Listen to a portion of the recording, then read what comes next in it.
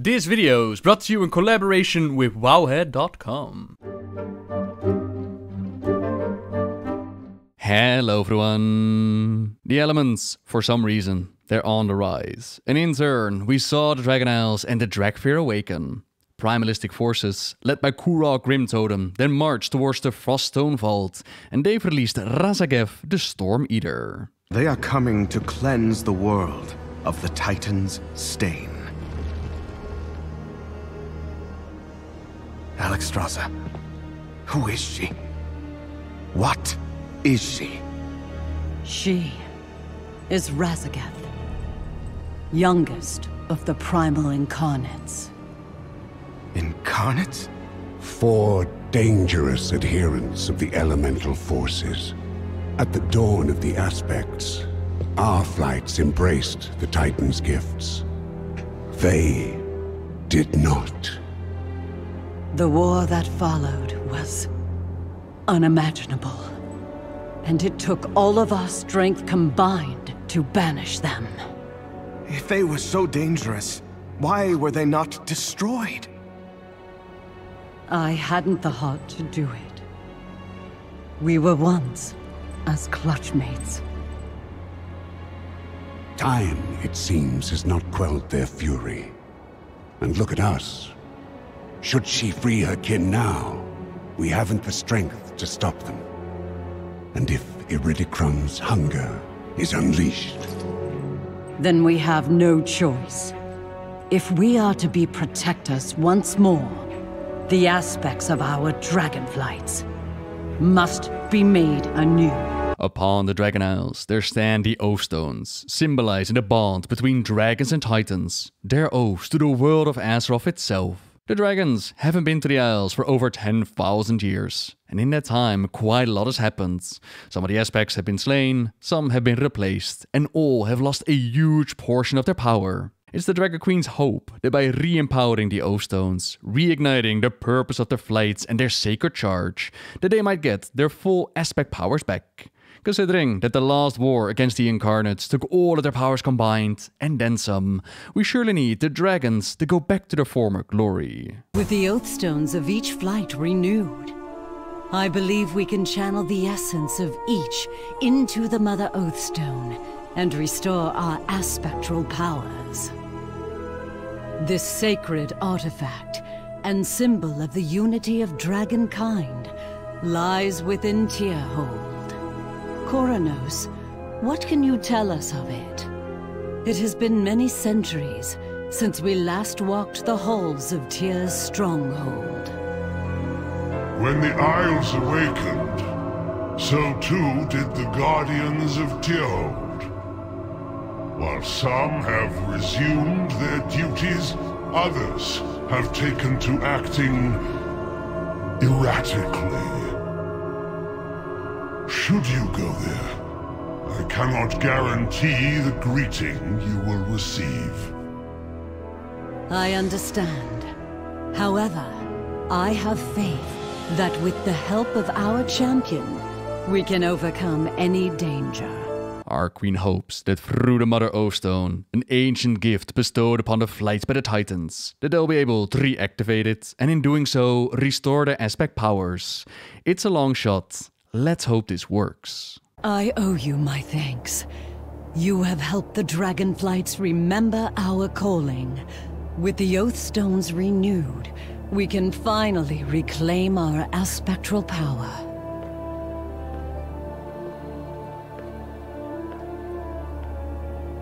This has to work.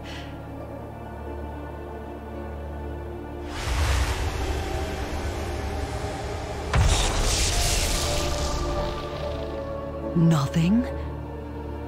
But the oathstones were renewed. How is this possible? It seems your titans have abandoned you. Raszageth! What have you done? You proved yourself unworthy, all on your own, Queen of the Dragons. Now, it is our time.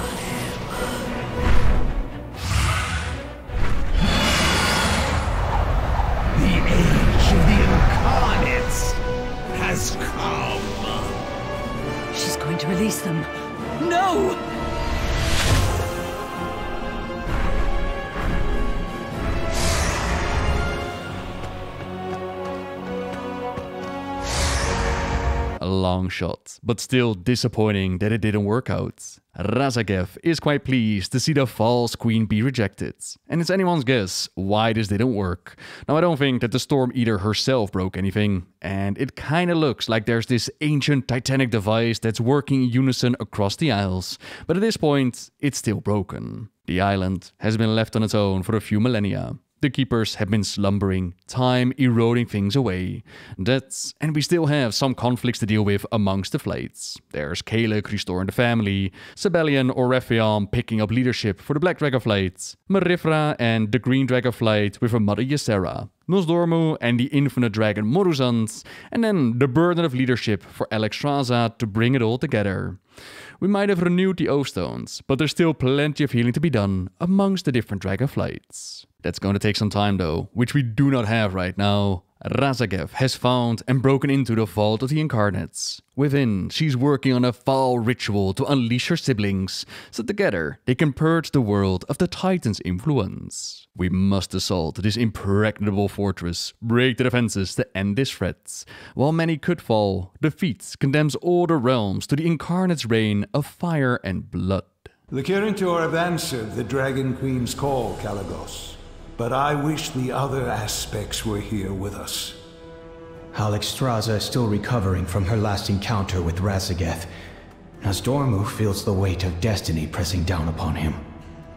It falls to us to take back this prison from the Primalists and ensure the other Incarnates are not freed. Then we shall not fail, my friend. Who knows? This battle may inspire a tale that you can share with your own clutch one day. Primalists have used their elemental magic to breach the outer Titan seal! Kalagos, do you know where the other Incarnates are imprisoned? Within the core of the mountain. Neltharion himself shaped the earth around the vault to protect it. We must break their lines and stop Raszageth before she can free them. It's so very nice to have Khadgar back with us, now supporting the magical Kalagos and rooting for his future. What else can you talk about when facing total annihilation? Now we're not alone in this battle for the fate of Azeroth. On the backs of some of the finest drakes that the Dragonflights have to offer, we bombard the primalistic forces down below. Like in Grim Battle, this gives us a chance to clear up a path of our choosing, take out some enemies that we don't want to face head on. Now just a heads up, as I usually do during these raid videos, I am going to talk a little bit about the abilities during the fights. This gives me a bit more time to show off the encounters and let you know what's going on. We are, of course, focusing on the story, and this isn't a guide video per se, but the raid looks very cool and I want to show off as much as we can. The skies are mine to control! Aranog, finish them! The ritual must not be interrupted! Looks like we go the rest of the way on foot. By Fang or by Talon, Raszageth must be stopped! This sky belongs to the storm, but no matter. We've been able to do enough damage to clear the rest of the way ourselves. Was this the best you could muster, Kalagos? A band of mewling soft scales following a whelp? I'll grind your skulls under my heel. Commander Aranog switched sides during our adventures in Teldrassus. Although, considering that his mother is Broodkeeper Diurna, I guess that he was never really on our side. The Draconic on the Dragon Isles, they were once upon a time the primordial Terrasec. The aspects transformed them, similar to how they were transformed by the Titans from proto-dragons into dragons. They took the Terrasec and transformed them into the Draconic, to which some worship the ground that they walk on, but others, especially after being abandoned for 10,000 years, they don't see the dragons as the rightful owners anymore. What right do they have to suddenly show up and claim the Dragon Isles as their own? Aranog took it one step further, used the Firestone to evolve himself into Primalist Aranog. Now he's fighting fully on the side of the Incarnates. Now from marked players, pools of fire will fill up the floor, with Terrasec jumping out of the pools to answer their commander's call. They'll focus completely on the marks until they're taken out, while a massive ring of fire will slowly close in around us. We have to punch an opening through it to not be pushed into the middle and die a horrible, fiery death. Brute mother, I've failed you. Kalagos, think we can take to the skies? Doubtful. Raszageth was not boasting. The sky is her domain. We must cut the Primalists off from their power before we engage the Storm Eater. I expect they won't make it easy for us. Champions, when you're ready. There are different tunnels and pathways to choose from, but all are filled with elements, Primalists and Proto-Dragons that try to block our way. Master, Eranog has fallen. The invaders are headed towards us. Let them come. My creations will rend their flesh from bone. Kurog is charging himself up with the might of the elements, but we get to play with some of his summoned creations. If we hurry, we might be able to stop them before the next ritual is complete. The invaders are here! Work quickly! Cowards! The elemental is almost to our plane! Be free!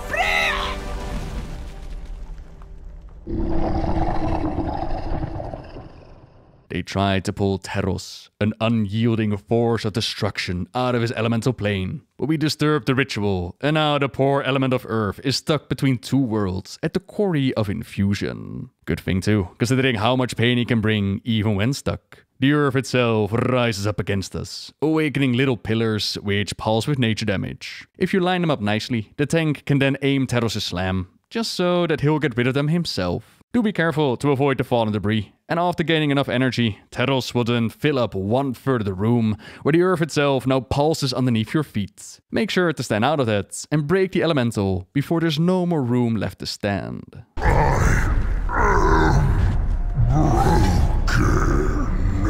If Kurog can manifest creatures this powerful, we should proceed with caution. We'll need to destroy any that remain before we confront him. Just as long as none of them are spiders. Oh, don't worry, Calicos. What are the odds of finding a massive, hungry, creepy, crawly frost spider all the way down here in Ice Skitter Hollow? This cold chills me to the bone. Hold. We are not alone. Something stalks us. What do you sense? Looks like Kurog has himself an ice spider, and it laid eggs. Senarth the Cold Breath is Kurog's most vicious creation. A massive arachnid infused with the unforgiving cold. Her singular purpose is to guard her brood of thousands, awaiting the day that they'll hatch and enshroud Azeroth in a web of winter. It's a big spider boss that would not look out of place within Elden Ring. She'll create slippery patches of ice underneath her feet, which makes movement rather fun. Just moving around, it's become bad enough, but don't worry, she is kind enough to shoot out some webbing, which will give you some ground to stand on. Touch the webbing long enough, and you'll get cocooned, so it's for emergency uses only. Like when she tries to drag you into the middle with her gossamer burst. Add some big ads that need to be taken care of, some smaller ads that explode, clear the webs on the ground. Then she slowly but surely climbs her way up, and you best make sure to keep up with her until you reach the top, and she'll start to push you back. Make sure to not be pushed off the platform. Good riddance. I wish Alexstrasza were here. This whole den should be cleansed with fire. Another time, my friend. The Grand Summoner awaits. Be on your guard. I do not trust these dragon worshippers. Even the Jarden have decided to show up, not trusting anything related to the dragons of course, but always up for a challenging fight. At the Elemental Conclave, we find the Primal Council. Fire is a hungry child. It must always be fed. It will consume your corpses for days. Frost does not care who falls into its icy embrace. Your faces will be frozen in horror forever. The earth opens! Blood feeds the earth! Lightning's caress is capricious. One kiss marks you forever. These masters of the elements are ruthless in their pursuit of power. Ember Firepaw is as merciless as the fire she commands. Opalfang wields the might of the earth to crush her enemies. Khadros Ice-Wrath is cold and cruel, while his sibling Dufia Stormlash is as wild and unpredictable as a raging storm. Storm, earth, and fire. Heed my call. The four of them work in unison, and all need to die around the same time, although cast their convocation spell and wipe us all out. Thankfully, we can use their different elemental abilities against each other. So, where a Opal Fang will cause the earth to erupt, the pillar left behind, it makes for the perfect conduit to drop off our lightning debuff, which is caused by Dufia. It is highly contagious, so we gotta make sure to not share our conductive mark around. Now the fire, it does so much damage that it needs to be shared on impact, but its destructive force, it can be used to get rid of some of those pillars, and they do leave a pool behind, the perfect temperature to get rid of our blizzard debuff, or else we'll be entombed. Khadros, no! You will know my wrath! Apparently, Khadros and Dufia were really close as she manages to escape the fight, fly off to the Primal Bulwark, where she asked Raszageth for the power to claim her vengeance. They killed my brother. My vengeance requires your power. Quiet, whimpering fool. If I didn't have need of you, you would already be dead. I will grant you a modicum of my strength. It should suffice to deal with these meddlers.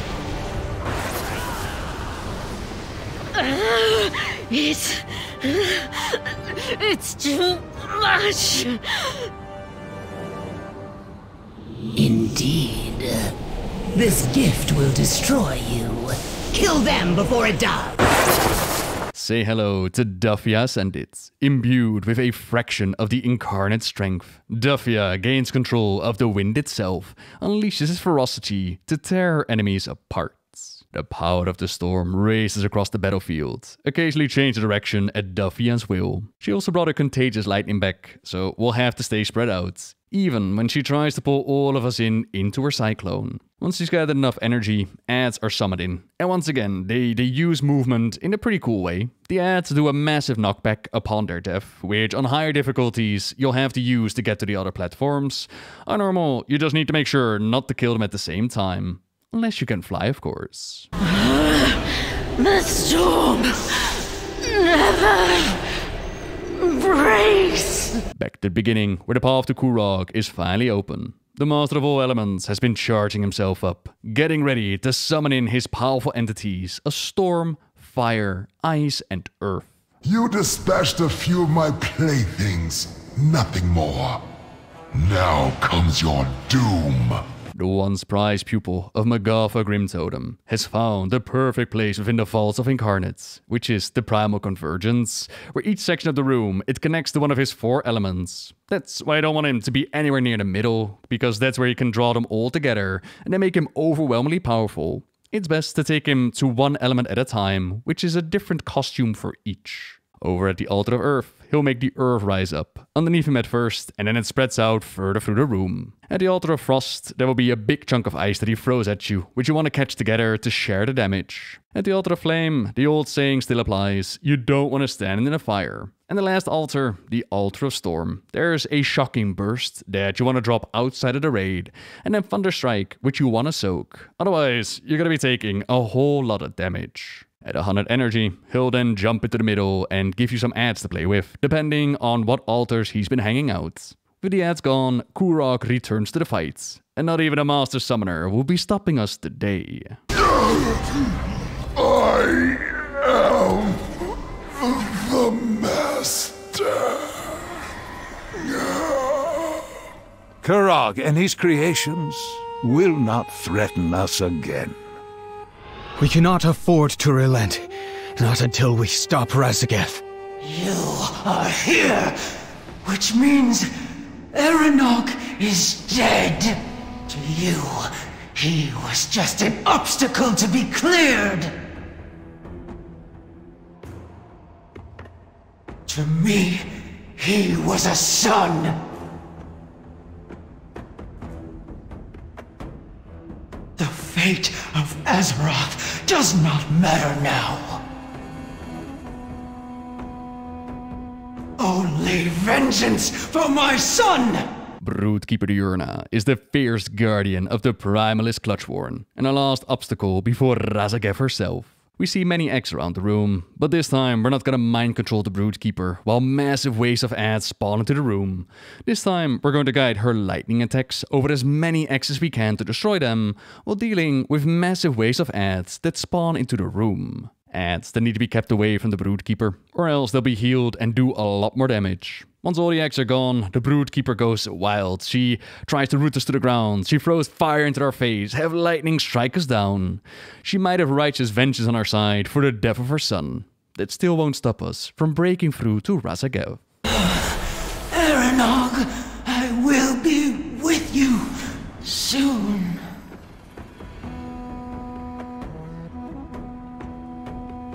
The Drakes are fleeing! Without Diurna to control them, they have lost the will to fight. Champions, now is the time to strike!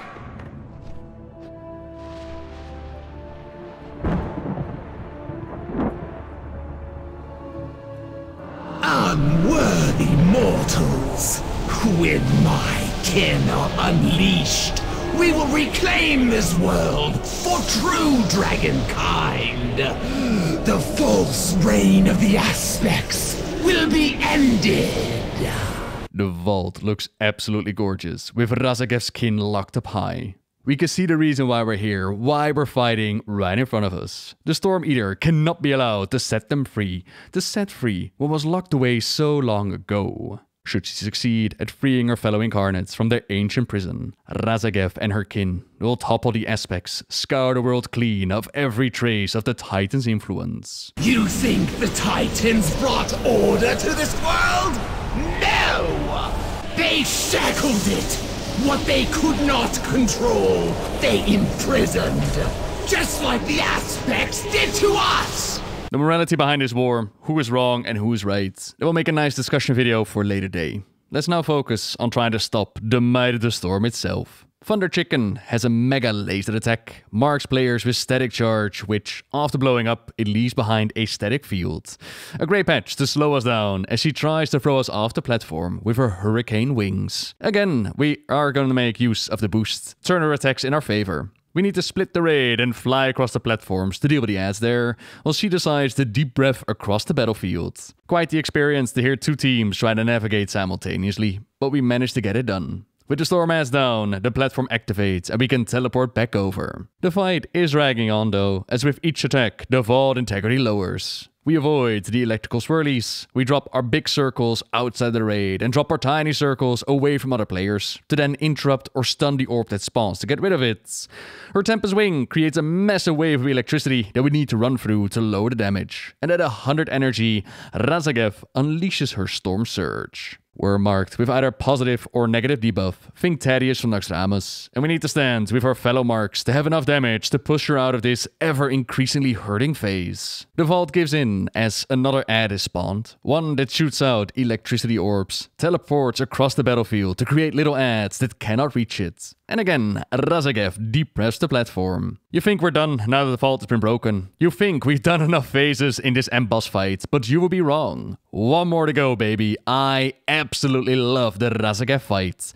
One more knockback as the clock starts ticking. The field is surrounded with the might of the storm, slowly filling up the middle, removing any safe spots to stand on. Big circles are still dropped outside the raid, sometimes at your own demise. But we avoid her massive laser attack and run through that circle of electricity. The youngest of the Primal Incarnates is no joke, but we do manage to take her out. This battle has been won, yet the war's only just begun. It is done. We stopped her.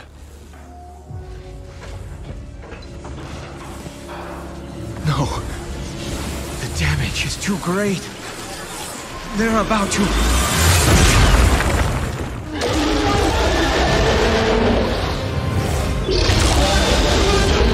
Sister, what have they done to you? Her death demands vengeance. All who betrayed dragonkind to the Titans will face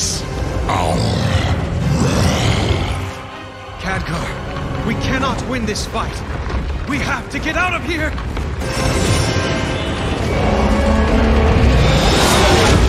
My friends, we sensed a great upheaval beneath the earth and feared the worst.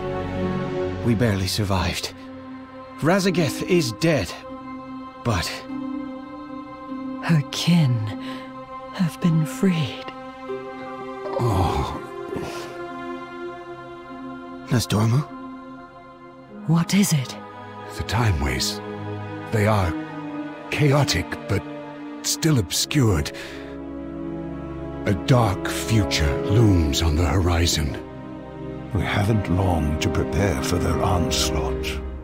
Raszageth's reckless haste cost her life, and they will not make that mistake again. They will regain their strength and choose their next moment carefully. Then we must take the fight to them. Strike before they are recovered. That will be difficult. Iridikron's mastery of the Earth will harbor them and keep them out of our reach. What is it about this Iridikron that vexes you so? Of the three that remain, Viranath and Farak were ever loyal to the Incarnates' ideals. But it was Iridikron who truly embraced the war. The last captured, and the most difficult to contain. At the end, he struck terrible bargains to keep their cause alive. His violent desperation makes him dangerous. I believe the other Incarnates never knew the true depths of his depravity. We must not despair. Their war is coming. And while we may not yet have our aspectral powers, we can rebuild our unity. Heal the wounded flights. Embrace our allies. Only together do we stand any chance of victory. Together. Together. Our adventure in Dragonflight, it's only just begun, and time is going to tell where the story will take us next. We can speculate a little bit, we can guess. Alexstrasza mentions how Iridikron, the Stone-Scaled, Primal Incarnate of Earth, is more depraved than Raszageth the Storm Eater, Viranath the Frozen Heart, or Fyrak the Blazing. A proto-dragon that is connected to Earth. It truly embraced the war and made terrible bargains. Deal. I like deal. Could this be the reason why the Incarnates are so juiced up on primalistic might that they were able to overpower the so-called empowered aspects? And we don't have a Deathwing anymore, but now we do have a proto-Deathwing? Interesting. I wonder if we're gonna make like a Dragon Soul and pull the powers together. And I wonder what the other Incarnates might say if they knew more about all of this. If they knew more about Iridikron's depravity. Well, the Incarnates and the Primalist, they make a good point when it comes to the order imposed by the Titans. Times have definitely changed. The world of Azeroth that they once knew, it's long gone, let alone the thing that slumbers within. Would we be able to convince the other two to stand with us rather than against us? Maybe have them try to do so, one of them die and the other make it through. Then there's Nosdormu, of course, with his whole Muruzan future on the horizon. I mentioned at the start, and Kalik says it as well. The Dragonflights, they have plenty of healing left to do. We have plenty of renown left to earn, rewards to claim, and soup to make. All of that is going to be in the future, as you're now up to speed on the story that goes down within the Vault of the Incarnates. So a big thank you to you for watching, and a huge shout out to the guild Pod Gaming from Stormscale EU, who were kind enough to allow my Alliance Paladin to join their merry band of hordes to grab all these recordings. I wouldn't have been able to do it without them, so thank you ever so much, everybody. Of course, say that you want more details on all the things that we talked about today, then check out the related WoW article in the description down below. And yeah, like I said, speculation, discussions, all that for the future. For now, thank you everybody. Until next time, see ya!